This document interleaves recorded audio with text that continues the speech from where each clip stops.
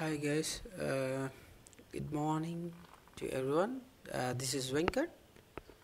Today the plan is like this, like we are planning to install the secondary site server under Sccm primary site. See, let me introduce the current environment in our lab. As you see, we have only two virtual machines, one is domain controller and another one is Sccm primary server. Let's go to Sccm primary server again, just to confirm that what are the site servers are installed. See, here only one primary site server and it is installed with the required roles. Now the plan like this, like we need to create the secondary site server. Okay, to create the secondary site server, at least we need to make sure that one Windows server is ready, right? To create the secondary site server, at least we need to maintain Windows Server 2012, but the preferable is 2016 as the latest Windows Server 2019 is available in market. Okay, let's go. Since I have the 2016, let's go with the 2016 server. Let me show you how to create the Windows Server 2016. Microsoft Windows and Windows 2016. Okay, actually I'm using Oracle VirtualBox, which is very free and easy for me. It's really easy to operate, so I'm using this as a Sccm secondary site server. Secondary site. Okay, that's it. Okay, let me give minimum 8 GB, so it will be a bit fast to install the OS. That's it. Okay, and give me, yeah, this is secondary site server, so I don't think that 100 GB is enough because we are not doing anything, we are just for testing purpose. Just create it. Okay, go to the settings, advanced, just enable this bidirectional, because if I want to copy any other files from the host, so I need this to enable. If you are disable this one, you are unable to copy any files from your host from your host, so that's the reason I'm enabling these. That's it. System, everything is okay. Storage, yeah, let me add Windows Server 2016, because actually last time I have already used this Windows Server 2016 to install these two, so that is the reason it is quickly appearing here. If you have any in another place, you need to choose it from your disk. Okay, this one taking 6.49 GB, that's fine. Network, yep, this is very important point. Let's go to bridge adapter. If you enable this bridge adapter, then it will use the same network whatever you're using for your host. Yes, this one is required if you want to use internet services for your server, or else no need actually. For now I need that bridge network as well as the internal network also. Let me select that internal. Yeah, internal. Let me quickly confirm that which one we are using for internal network, because I have created on the network here. Let me check. Go to settings, network, see internal. Okay, good.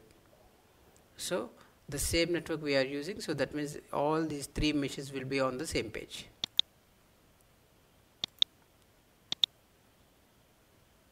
Yeah, internal, that's all. Now good to go.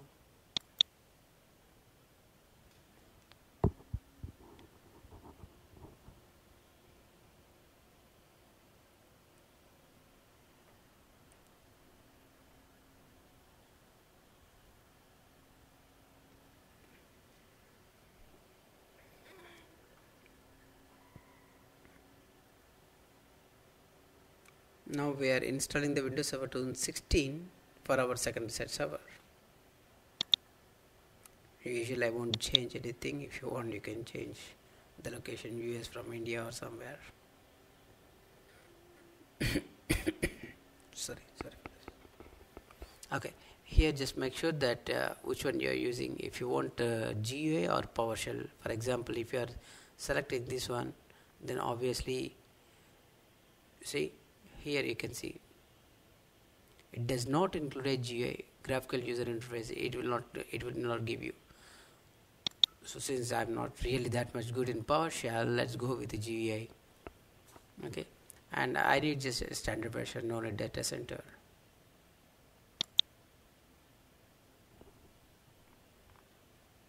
Of course, yes, I accept the license. Okay, what is the difference between upgrade and custom? Of course, we all know that, but just recapping it. If you already have Windows Server 2012 or something like that, then you want to upgrade to 2016, then you need to choose this. For now, I don't have anything, so I'm just using custom. I need only one drive. I don't want another 2 drives or something like that. Let's go with one drive. If you want to create a new drive, you can click it new drive and you can share the size from one. For example, here I allotted 100 gig, so you can share 70 from this, and you can make it C drive separate and D drive separate. If you want any fancy drives, yes, you can, but I mean not really required. So let's go with another option. Okay, this will take another 10 to 15 minutes. Let it be done fast.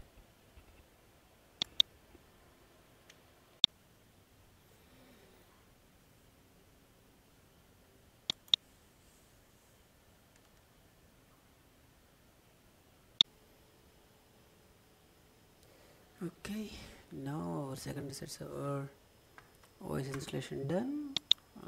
Let's keep some default.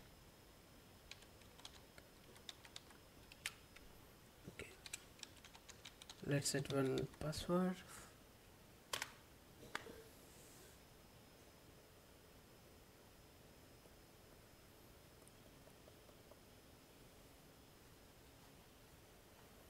Okay, it will take some time to get refresh and do the adjustments.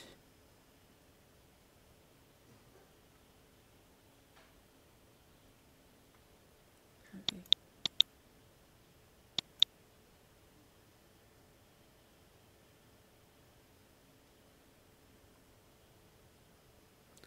If you are using same Oracle VirtualBox, then you need to do one more step.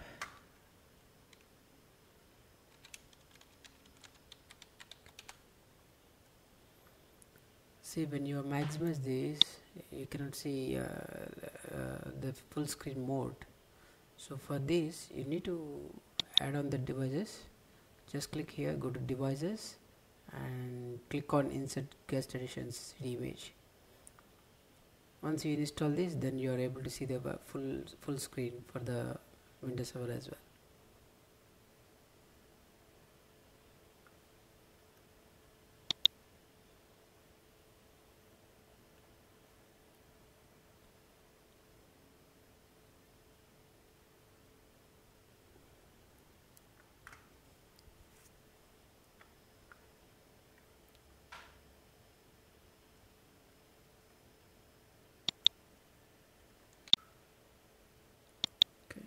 Just click here. Okay.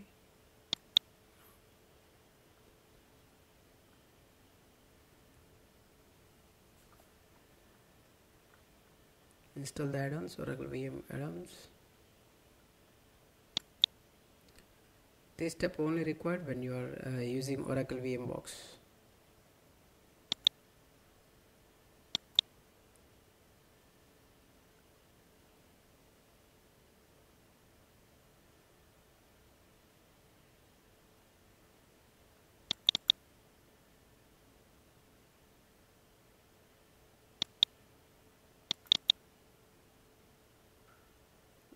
Just double click on this one, VirtualBox Windows Editions.